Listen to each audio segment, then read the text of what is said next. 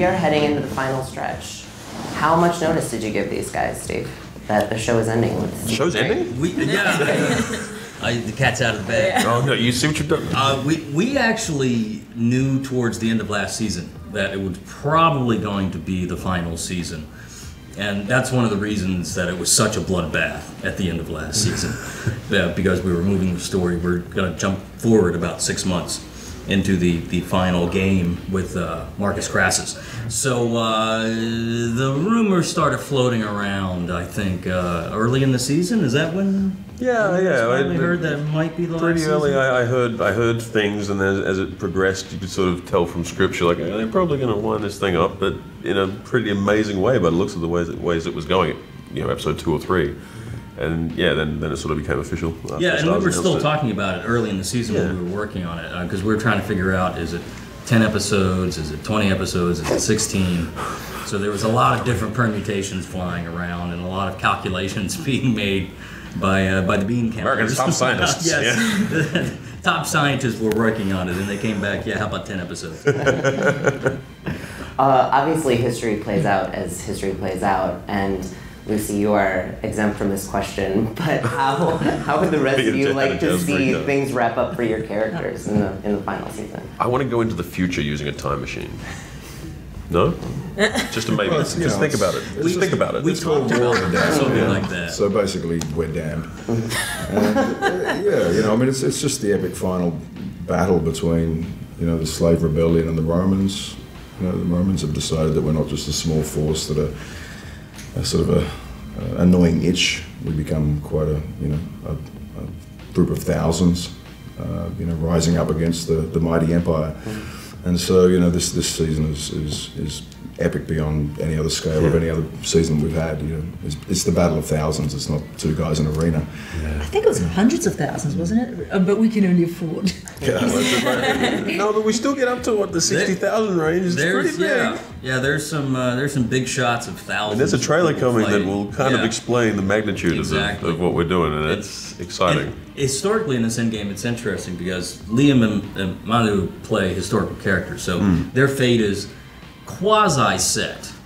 We take some liberties of when things happen for dramatic reasons. With Cynthia, her character is fictional. So that's anybody's guess. She doesn't feel fictional. She's right there. Just like with Lucy's character was fictional. So those give us a little more freedom. But with these two guys, it's if you read the history books, you kind of sort of almost know what. But even Spartacus himself, you've got the leeway to play with a lot of what happens and how it happens, because it's a big question mark at the end. So it is, because most people think because of the Kirk Douglas movie that Spartacus was crucified, where historically he wasn't. His body was never found. Yeah, or exactly, you don't know. That's the thing. So you're not really sure what happened because you got lost in the throng. And it's one of those things where if you go to somebody on the street and you say, "Have you heard of the name Spartacus?" Whether it be because of Kirk Douglas in that film, or whether just because of history, the word Spartacus means so much to everybody that actually to put a background to it, to give it a story context that allows our fans and our audience to watch it over 3 or 4 years, of a series, and for them to be so enraptured in both the drama and the romance that goes on, and all these storylines that you could only be wondering how that life of Spartacus was like. Stephen's just told it in such a special way that even though we're sad to be coming into our last season, we know we've done a bookend that's really encaptured what the word Spartacus means. Yeah, I think we're really lucky to be allowed to end the show on our own terms. As much as it's sad that it's ending for everyone, I think on some level it's really exciting to be able to take the story and end on knowing that the last episode of this season will be the biggest, craziest episode. This entire season actually is just it's like every finale episode. Each episode is like another finale. So it's everything. All the rules are out. It's cool to be able to be in a show where the stakes are so high, and every episode is trying to top the last one. Well, just before we jumped on the plane to come to Comic-Con, we were on set. Yeah. Just basically running. 5 scenes. He's still got makeup on his hands. Look at that. That's right. My makeup artist is upset that I tried to get it off just for publicity. I can see it in my mind. We left a scene on set, And then I was just saying to Liam, that was the biggest scene we've ever done. Yeah. You know, the intensity of it. You know, to say that in regard to our past seasons is really something big to say. But we were both just sort of like red in the face and exhausted from the scene that we just done, because the dramatic premise of it was just so huge. And then mine and Neil lost his bags, and I did lose my bags. It's good times.